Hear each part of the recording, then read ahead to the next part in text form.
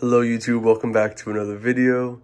In this video, I'll be explaining how to install a single DIN radio onto your 7 to 13 single cab. This is going to be a video of what I did and what I didn't do and shortcuts and things like that. The truck I did it on was an LT model, so it didn't have the center console. It had a jump seat, so it had the different dash as well. Not the ones that the Suburbans and Yukons have, but that the work truck ones have, if you know what I'm talking about. This is everything that you're going to need to do that installation. Before we get into the radio and the harness I used, let's make sure we have the tools, because you're going to need the tools before you need the equipment. So first, this is like a little $10 Milwaukee thing that I've just had, just for like wire, for like drill bits and little drill extension, but it has wire strippers on the end of it. And this was only 10 bucks. So if you don't have wire strippers, you'll need wire strippers. These are only $10. You could get it that way. We'll be using this top one right here, the smallest one that they have. It should be for 14 to 16 gauge, if I'm correct. So we use that very top one. And pro tip on this, if you have this already and you've been struggling to use it, at the top right here is where it closes. So it doesn't have the best, connection at the very top, even if you squeeze tightly. So it's a little bit harder to strip wires on this very top one. So what I did was, when I put it in there, since the top is the point where it doesn't want to connect all the way, but the bottom is, I stripped my wires downwards. Like if you do it downwards to get this bottom half of the circle right above my thumb, you'll have no problem. So you'll need wire strippers. You'll need a Dremal or cutting tool or some pliers or Dykes, because once you install your radio and all the harnesses and adapters like this, there's not going to be enough space. So you're going to have to cut behind the dash, behind the radio. Nobody's going to see it, so don't worry. And there's not too many important wires back there. So you just need to cut like a little square. That's exactly what I did, was a square. I cut a square out to give the harnesses and all the adapters sticking out some extra room to tuck back in. That way my radio wasn't bulging out. This is just a single DIN radio, and I'm guessing it would be the same, if not more, for a double DIN. This radio is not super long, but with all the harnesses and adapters sticking out, it adds up a lot more space. You don't want to pinch anything. So you're definitely going to need the Dremal or a cutting tool or some Dykes, because you have to cut. I tried playing with it. I tried wiggling it. I couldn't get it to fit without cutting. So you're going to need a Dremal or some cutting Dykes. Then with your wires, you're going to have to connect this harness to this radio. And you're going to have to either solder or crimp the wires together. I went the cheaper route. I just bought these little Milwaukee crimping pliers. They were like 20 bucks, 30 bucks. So I bought this. And I use this middle part right here with the little anvil sticking out. You put the wire, you cut the wire, you splice the wire, you twist the copper, you put it in this middle, you put the butt connector on it, and then you clamp down on the middle of the butt connector where the butt connector has the metal.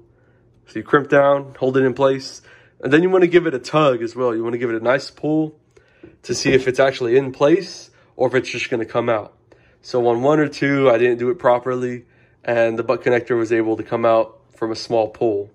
So you want to make them all nice and strong, or you can solder them, but that can get expensive, or that can get hard, or if you don't know what you're doing, you can mess up, XYZ. There's nothing wrong with crimping. The radio I got was the MEX-N5300BT from Sony. Quick little review on it. It's a great radio, but one major thing that's bothering me, which I should have paid more attention to when I ordered it, but this part right here, I thought this was gonna be like a little bit smaller, nothing too crazy, but this knob is huge, and like obviously you can't see it because it's a picture, but it sticks out so far. It's this big, it's another steering wheel basically. It's sticking out so far, so I'm not the biggest fan of that. If you go to Crutchfield's website, you'll notice there's an Alpine radio. It's very similar in spec, very similar in price, and it looks exactly the same, but it doesn't have the little steering wheel. It has like an indented like D-pad on a controller type thing. And that's what I would go with, since they're so similar in price and spec. This little knob bothers me that much, but it's already installed. Everything's already crimped together. All the work's done, so we're not going back. This radio does come with a remote control radio, and it has like a little extra bass button. I found that to be pretty cool. It has Bluetooth, it has steering wheel control capability. It's really cool. It all works. My steering wheel controls work. Another thing is you'll need a harness to go with the radio. So this harness right here is from PAC. At first I was having a lot of trouble with it, but I'll help you out. If you watch this video and you're in my situation, you'll be able to understand. This PAC radio module thing I have is RP5 GM31. Now, when I watched YouTube videos originally to try to understand how to install it or get an idea, all the GM31s that I was seeing were completely different. I guess it was an older model and nobody's uploaded a YouTube video with the newer model in quite some time. But as long as it says RP5 GM31, the harness might look different from the ones you see on YouTube, but it's the same thing. It all worked out in the end. What happens is this radio harness connects to the truck's harness. You don't have to splice or anything. It just connects to each other. But then the harness itself needs to be crimped or spliced into the harness that is provided from the radio from Sony. One thing that I had trouble with that I wasn't understanding was to get the steering wheel controls to work. If you look at this harness, it has 3 wires that are connected that are all like rubber band together that says steering wheel controls.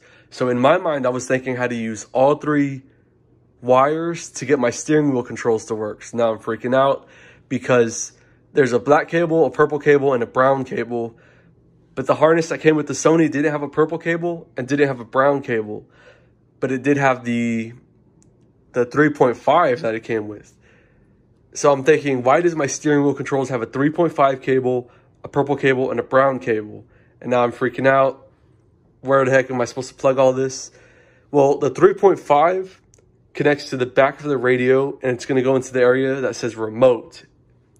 I guess that stands for like remote steering, or, you know, the steering wheel is like a remote control if you think about it. So that's where the 3.5 is going to go. If you have a GM vehicle, you're going to use that 3.5 aux to the back of this to where it says remote. That purple cable and brown cable that are tied to the aux cable, you're going to disregard that, because that's for if you have a Toyota or a Lexus or whatever in the Toyota family. So I was freaking out. I didn't understand it. The instructions online were pretty mid. But in this case, you're not going to use that purple and you're not going to use that brown. So keep that in mind for the steering wheel controls. The other set of cables are your front right, front left, back right. Then you have your ground, which is the black cable. You have a red cable, which is something you're going to need. You have a yellow cable, which is another thing you're going to need. And after you connect all the speakers, then your power, your ground, your red and your yellow, those 4, you're going to have 2 other cables left over. So in total, this wiring harness, you're going to have 4 extra cables that you do not need to use. And it's completely normal. It's just in case you have like a backup camera, or if you have a Toyota Lexus, like I said, or if you have the rear entertainment, then you'll use those wires and it'll go to the corresponding radio wires. But like I said, I have a LT WT lower trim, so it doesn't have all those bells and whistles. So that's what I didn't use.